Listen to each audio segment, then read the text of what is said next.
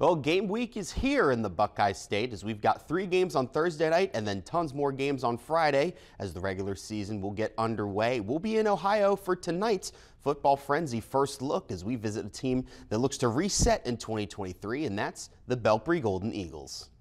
The Football Frenzy first look, sponsored by WVU Parkersburg. The Belpre Golden Eagles are starting fresh in 2023 as Kevin Welsh now takes the reins as the head coach of the football team.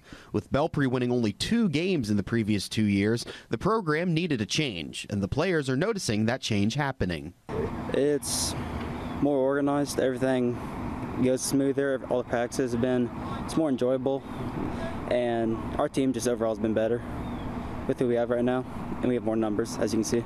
There were games that Belpre would struggle to put 11 players on the field, and that number is now up to near 30. Willis Starcher, a senior, says that there has been a community effort to build the program. There's kids that just want to come out and play, and I think part of us doing more things to help bring kids out, reach out to people in the community within Belpre that go to our high school to bring kids out, has really done more for us.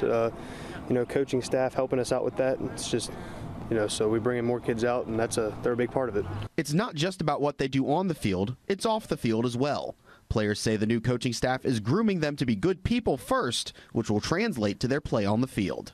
Our coaches care about what type of people we are. He wants to build character. He wants us to be good people. But another thing is attitude. Past couple of years there's been some negative attitudes, some stuff going around that shouldn't be going around, and we're not here to be negative. We're here to be positive, learn, grow, and play ball and win as a club. Coach Welsh is glad to hear that his coaching style and philosophy is rubbing off on his players. If they're saying that, then we're doing the right things, because we told them at the beginning that the teams that are successful, the teams that win, are teams that are disciplined and work hard and do things right and do football on the field. And we're getting that out of all of them. Slow process at times, but they've improved 100% since the first day. First scrimmage was a little struggle. Second scrimmage was a little struggle, but we expected that. We got kids that hadn't played before, kids that hadn't played for years, kids in new positions, so it's still a learning process for them. But for them to say things are going good, for them to say it's good. Belpre opens the season on Friday night against Warren, and members of the Golden Eagles are excited to show their city what this new team will look like when it takes the field. I trust our coaching staff, and just everything on the field is different. Everyone has there's more experience going around, more discipline. So on the field, you can expect to see a new ball club. This new coaching staff wants Belpre to get back to their winning ways, and they say they will not wait to start winning. They want to go for it in 2023. Our way of looking at it is, number one thing is make playoffs. Now, that's every coach. And then, advance into playoffs, win your conference and those things. And we've set those goals.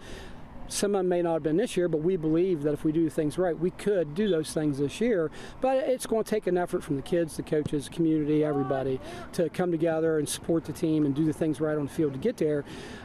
So I don't know exactly how you want to say success would be. Obviously improvement. We've got to improve, but for the coaches, it's winning.